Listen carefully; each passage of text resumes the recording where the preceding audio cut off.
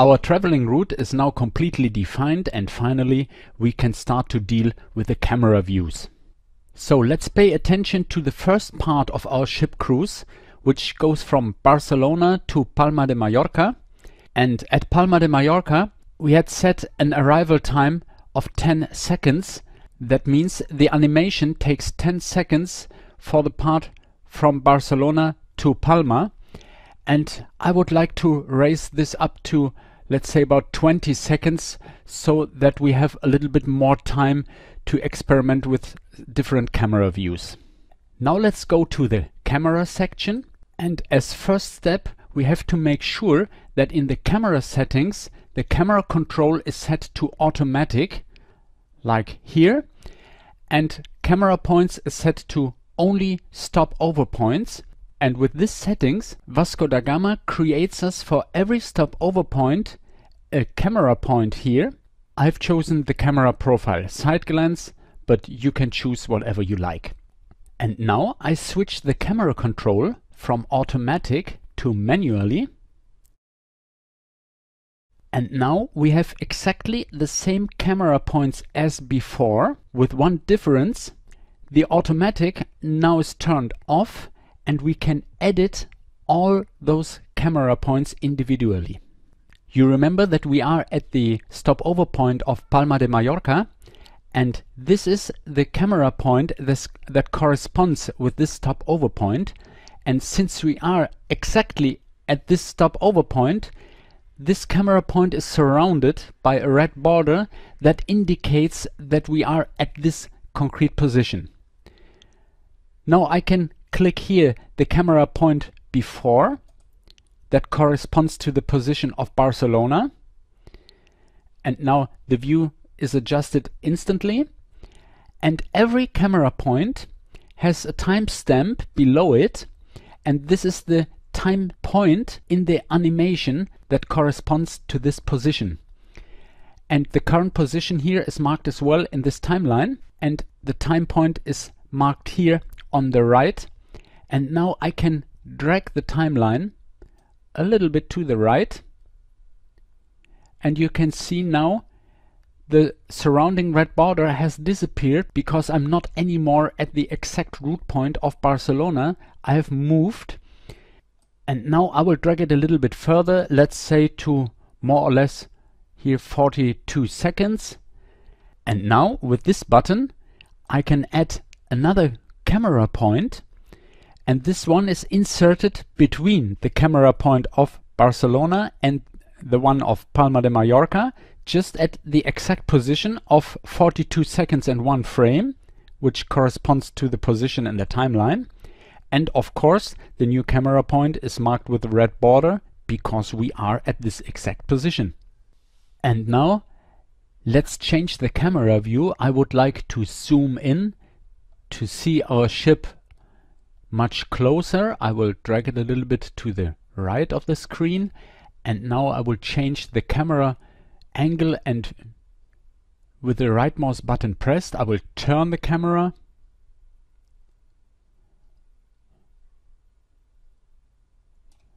like this, for example, and dragging the ship a little bit closer like this, for example. And now I will use this button to set the new camera settings, to save them. The preview images are recalculated, and you can see here that the preview of this camera point has changed.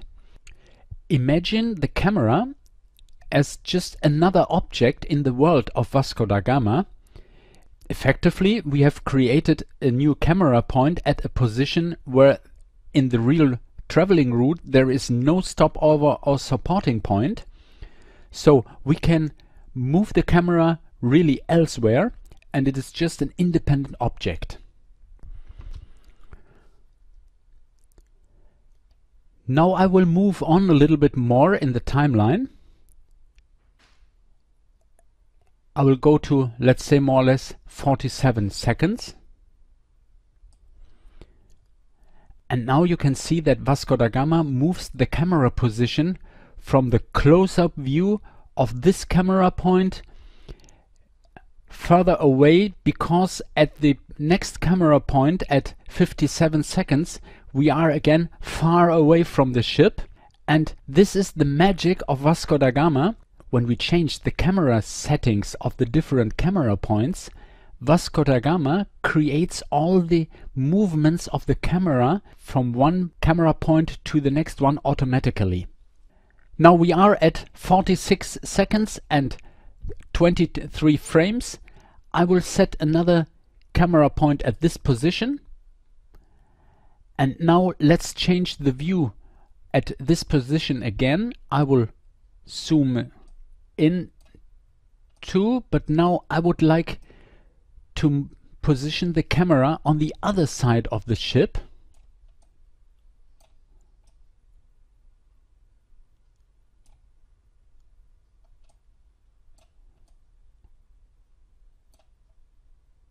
For example, at this position. And again, I will set the camera settings. Now the new preview image is created. So now let's remember, here at this camera point at Barcelona, we are far away from the ship. At the next camera point, the camera zooms in on the right side of the ship, and then flying around the nose to the other side to further zoom out when we arrive at Palma de Mallorca. We can check this using the timeline. I will jump to the position at Barcelona, and now I will drag slowly the timeline here. And now we can see how the camera moves to the ship, then flies around it to zoom out again. And let's have a look at the preview window. And I will drag the timeline in the preview window to more or less the position at Barcelona, like here for example. And now using this button I will set a marker at this position. Now I do a fast forward just before we arrive at Palma, for example here. And now I use the second marker. And now if I use this playback button instead of the normal one, Vasco da Gama plays only the selected part between the two markers. Replaying only a part of the animation is very useful, because if we like to check this part of the animation, we don't want to see the whole beginning over and over again. So now let's play back this section, and we can observe how the camera flies into the ship, then moves to the other side and goes away from it. And this is quite impressive. So you can do this over and over again as you are adjusting step by step the camera points. For example, if you think that you are at Barcelona too far away from the ship, no problem. We can zoom in directly a little bit more here, and then save the camera settings. Wait until the preview images are recreated. Go to the preview window. The markers are still set, and just pressing the button and you can see the new animation.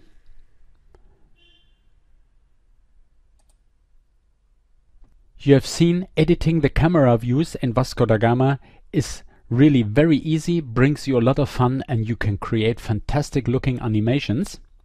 And you have seen also that the camera is really an independent object. And this brings to a few responsibilities. If, for example, you have created the camera points and maybe you have inserted additional camera points, as here in this example, and if you raise up the arrival time at one point of the route, the object moves slower, and therefore maybe that it doesn't correspond to the camera points anymore. This change propagates through the whole rest of the animation. So if you really have to make adjustments to the time schedules of the whole traveling route, then maybe the best decision is go back to the camera section, go to automatic mode. This will delete all existing camera points and recreates them based on the selected profile, and then you switch back to manual camera mode again and start your work of the camera settings all over. This means that you have to do part of the work again, but maybe you are faster than adjusting the individual camera points, but that depends on the changes that you have made. So my advice for this type of projects is define your route completely with every time setting before you start working on the camera settings.